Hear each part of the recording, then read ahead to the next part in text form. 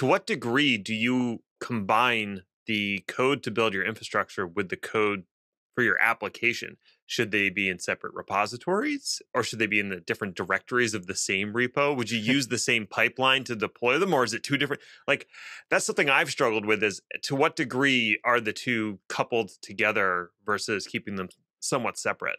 But more and more, they're getting more coupled together. I mean, we're building software that is decoupled, like say more microservice type software, where I may deploy the WebSockets part of the app. I may deploy the API part of the app. I may deploy separately the front end, which is like maybe the React portion of the application. We're talking about like a web application here.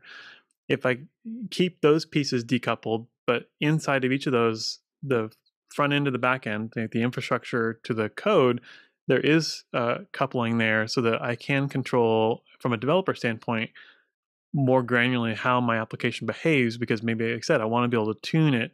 I want to take advantage of these cloud features, but I don't want to wait to get, put in a ticket with the operations team, have them, do their work. I really know what I need. I mean, a lot of our developers are empowered to understand what they need from the application. And then the operations team's obviously still watching and tuning, tracing, monitoring, and looking for performance issues, and they're contributing into the code repositories right alongside the developers.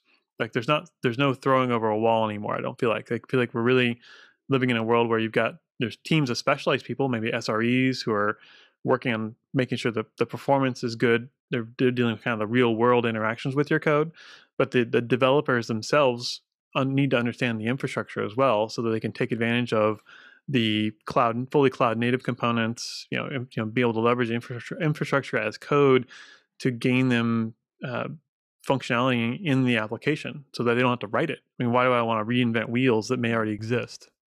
I think a little bit of what you said was probably the kinds of companies you're working with that are very forward-thinking are like that. I think they're still throwing things over the wall, all depending on the organization. But I'm sure it exists, and I'm going to start campaigning really hard against some of these enterprise companies who just refuse to move toward this more modern processes. I like that we avoided the word DevOps. Good job, everybody. We all get a gold star.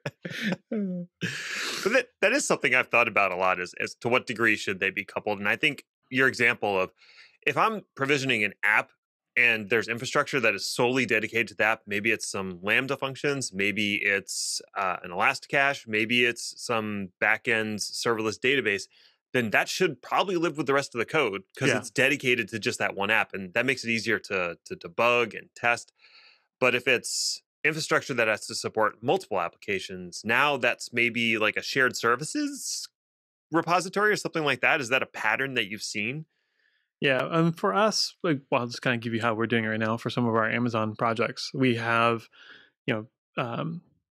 multiple accounts in our organization, and we'll have a single repository that basically does all the organizational structure, the sub accounts and all the shared consolidated billing. It's basically, it deploys and provisions the account container that you may deploy your one app into. And then we have the project. If there's one single application we're deploying for a specific customer into that account, that code, that Terraform states will live inside the repository for that specific application. I mean, the big benefit there is you get during like code review, or all the source control commits are together, so I can quickly find when an issue happened. It's all chronological. I've got all the commits tied together, and keeping that atomicness to the commit. I mean, as long as you've got developers who are following, again, good practices. Like all the changes, maybe they worked on a branch, but maybe they did the right thing and kind of squashed it down into a PR or a pull request and brought it into the application as part of the release. Again, we want to keep these changes small, nimble, quick, and you get more value out to the customers faster that way. And then you can trace back when there are issues a lot faster directly to the commit that caused the problem. And then you'll get the infrastructure piece and the application piece right in one spot. Okay.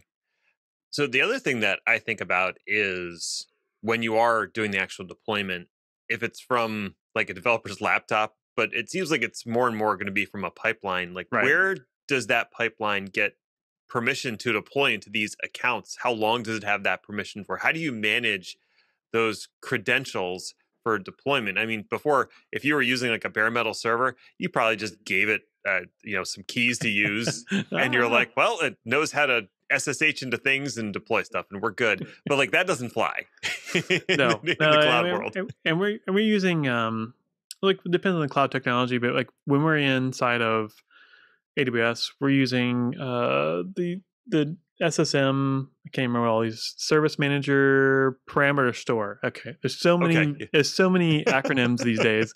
I can't remember what all of them are anymore. But the parameter store can securely store the secrets you need, for example, for the infrastructure pieces. So locally, I'll be using my AWS credentials, my own token, to be able to access something, which I store securely in 1Password. So I have a 1Password that like puts it into my environment temporarily when I need it. Then I have I can assume a role in another account depending on which project I'm working on. So I don't have to store like 10 keys, one for each project. I have one me. I elevate my privileges for that specific project when I'm working on it and release. Now that release process may typically be pushing code into a code repository that kicks off a code build or a Bitbucket like CI type job. Based on the results of the success or failure there, it'll typically release an image into a container registry. Now you can have it listen for that event, which is nice. With all these clouds, you have the ability to listen for various events happening in the infrastructure and reacting to them with lambdas or whatever case may be. Then it can do the release process. Nowhere along the line do I store any secrets in these containers, which is another nice thing is you can feed the secrets into the containers with environment variables. So, I mean, leverage this 100%. Always environment variables. Parameter stores are perfectly compatible with the Terraform tasks. You can just tell it to go grab this key, that key, that key, that key out of the parameter store when you launch in this environment. And when you launch to production, it's this whole separate set of keys, which means you can now provide developers with dev environments that don't have the same passwords as production. Now you can kind of keep production, kind of as needed, right? You need a need to know basis. If you don't need to know the production database password, there's no reason for you to have it. So you kind of get plausible deniability.